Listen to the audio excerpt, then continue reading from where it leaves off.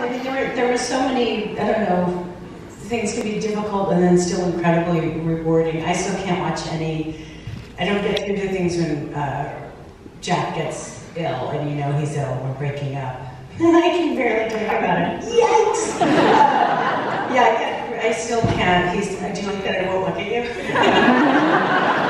He's, you know, Richard Key. I'm just now thumb jerking at this one. Richard was so amazing to work with, and we filmed that right toward the end, very end of the movie, actually, and that was incredibly difficult, just because I really feel so much for Richard, and I felt like those characters, we had really fallen in love, so that was tricky, but lovely, and I think important to be told, so.